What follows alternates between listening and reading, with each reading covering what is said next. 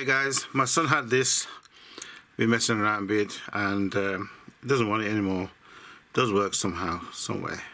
Click it on. So I was wondering if I could do anything with it. I'll get it working in a minute.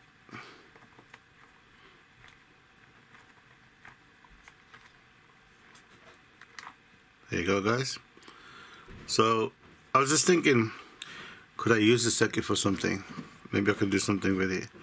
Because he doesn't want it, I'm going to take it apart anyway. First I thought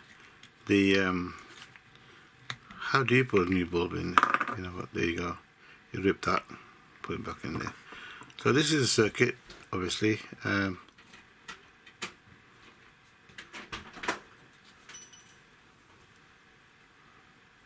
Nice. Oh wow, it's got three LEDs going.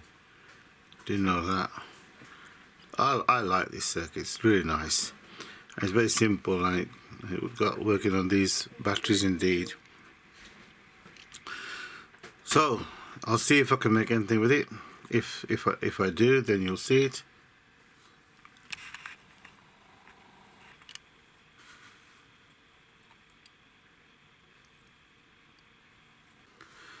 So guys, because it's a pulse circuit, I have to make something like a pulse motor. So I'm going to make a pulse motor with this, but I'm thinking it's such a beautiful little circuit and those LEDs are so small, and if I break it up and it doesn't work again, I don't know. I like this. It's really compact and everything else.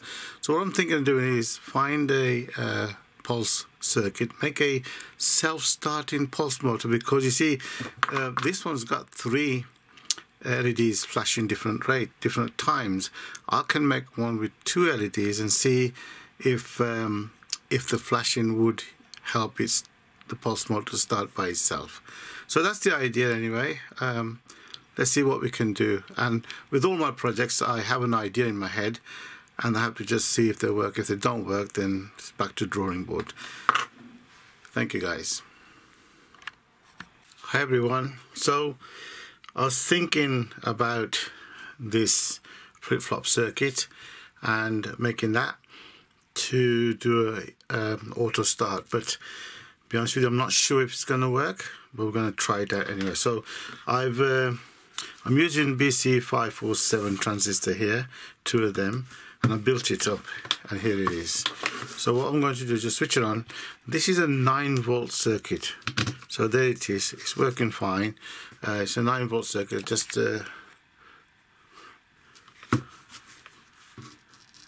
so it works good, right? So I'm not going to go into detail how I made it. Obviously, there's loads of YouTube video out there, but I needed to flash faster, so it blinks quicker. So I'm going to either change the capacitors or resistors and see if I can get it to flash faster. The only thing I do not like about this circuit, it works on 9 volts. I don't really like 9 volt. I want it to work on 1.5 volt, but nevertheless, we shall see what we can do to make this thing self-start. Okay guys, so the story so far, clear this rubbish out of the way. I've made this. I know it's thick, but that's all I got, and I think sometimes it's good to have that and make sure it's flush against that. So I made this coil here and this coil here. It's just a bobbin. I've done it in my previous video, so it's simple. I put a nut and bolt through there, through the driller, and just wind it up. Now I'm going to tell you this now. So I got two different size wires and resistance. So I'm going to tell you what they are. One of them was from this small thing here, which is this one, and which is this one here, and basically this one is 0.08 millimeter wire, 174 ohms.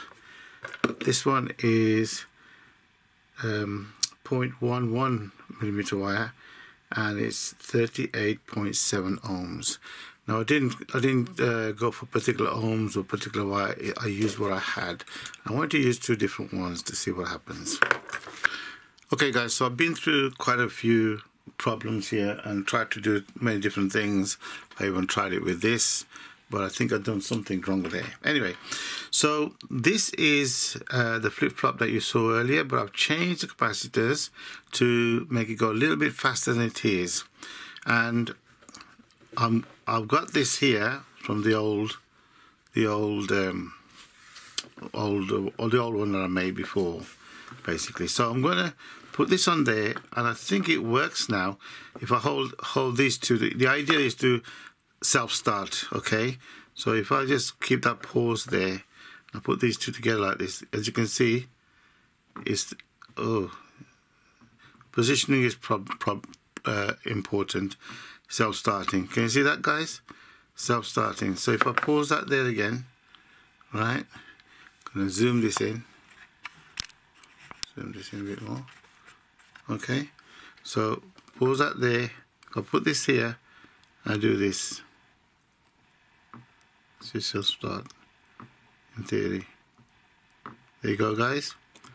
So that's a success. Self-starting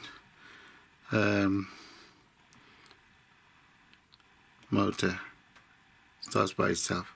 What I will do, I'll tidy it up a bit more. I love it. Okay guys, so I'm going to leave it there because it's going to go on and on. So I'll make a part 2 for this one. And basically I want to change the capacitors, I want to change the resistor, I want to check the voltages and see if I can't make this work even better without burning the transistors out. So that's what I'm going to do. Also, I'm going to change this altogether and make another one. I did attempt with this one, like I said, but I don't know, this magnet just didn't work out for me for some reason or another. So yeah, so see you in part 2, and subscribe, thumbs up, and leave a comment. Thank you for watching.